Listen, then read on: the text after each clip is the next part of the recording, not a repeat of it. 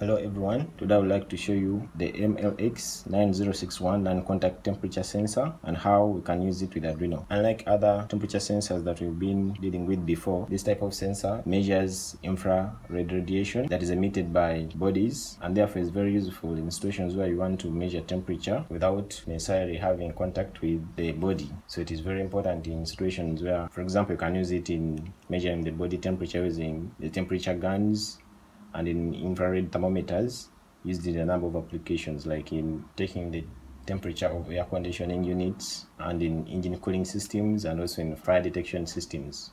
So let me show you a closer look at this temperature sensor.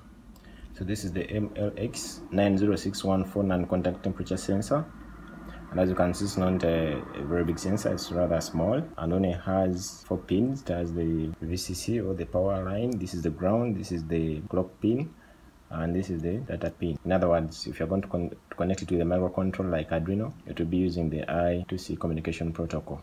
And then here you can see this metal casing. This is where the actual sensor is placed. So inside here we are having an infrared thermopile detector and a digital signal processing unit with a low noise amplifier and high resolution 17-bit analog to digital converter that is to produce the digital signals that are going to be read by our microcontroller. So this sensor has a temperature range of -40 degrees to 125 degrees Celsius for ambient temperature and -70 to 380 degrees for object temperature, and also has a 90-degree field of view for measuring temperature. In other words, it measures the average temperature of all objects within that field of view. So what we mean by field of view, I can use a simple demonstration here. So what we mean by the field of view, for example, if this is our sensor, I use this simple piece of paper here. If I place the sensor here, so as you see, this white space marks the field of view. In other words, is 90 degrees here. So the temperature is going to be measured is the average temperature of all the objects that will be within this field of view. If you're interested in knowing more properties regarding this temperature sensor, you can always look at the data sheet for this sensor in the description below. I'll put a link where you can find more information regarding this temperature sensor.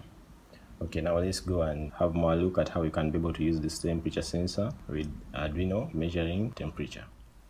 Yeah, before testing the sensor with Arduino, we need to first install the necessary library to run the sensor. So we are going to get this Adafruit MLX90614 library. So just go to GitHub. I'll put the link in the description for where you can be able to download this library. So just go to code here and then you download the zip folder.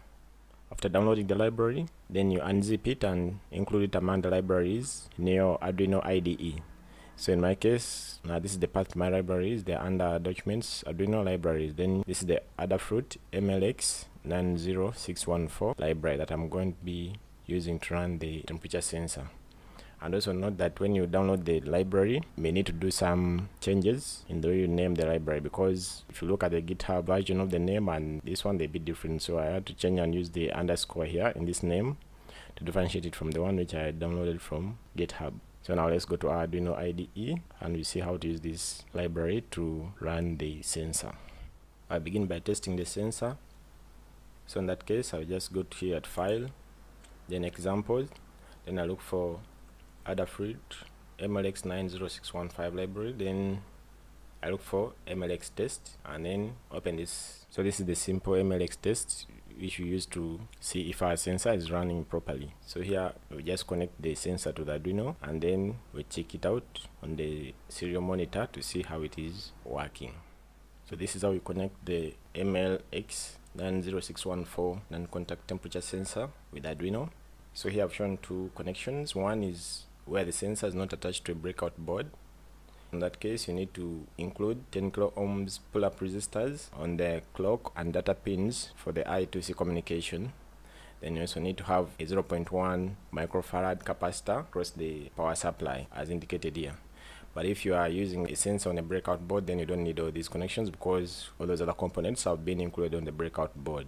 So just directly attach the sensor to the Arduino by connecting the VCC to 5 or 3 volts, because these sensors come in 2 types. There is one which is 5 volts and another one which can use 3 volts. So depending on the one you're using, you put on the power supply, then ground goes to ground, then you have the clock pin which goes to F5 of the Arduino, and then the data pin which goes to F4.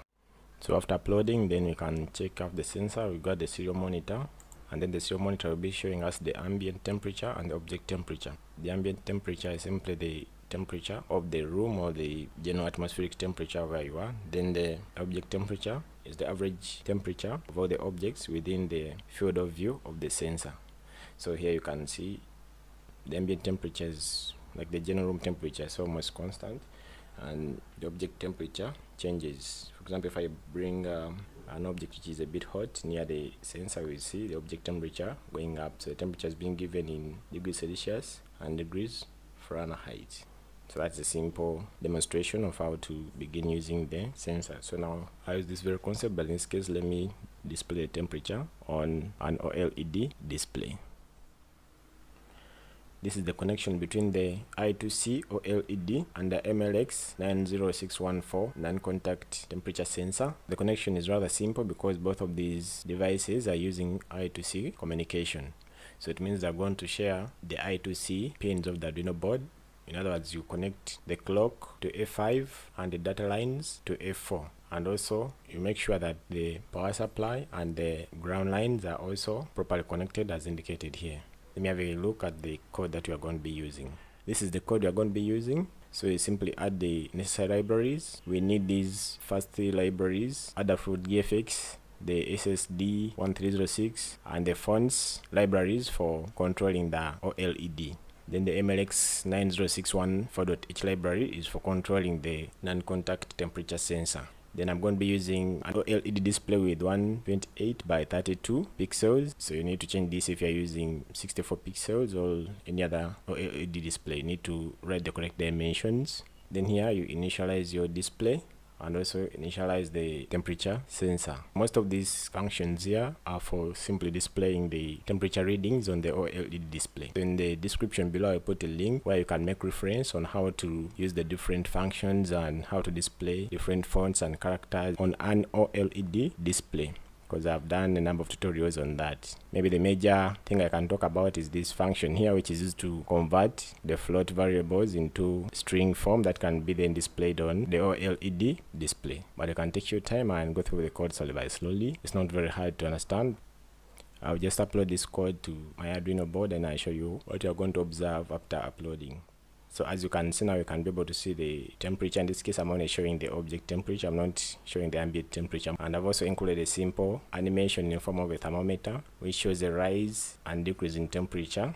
All that has been demonstrated in the code. You can follow it up and see how those animations and fonts have been achieved on that display.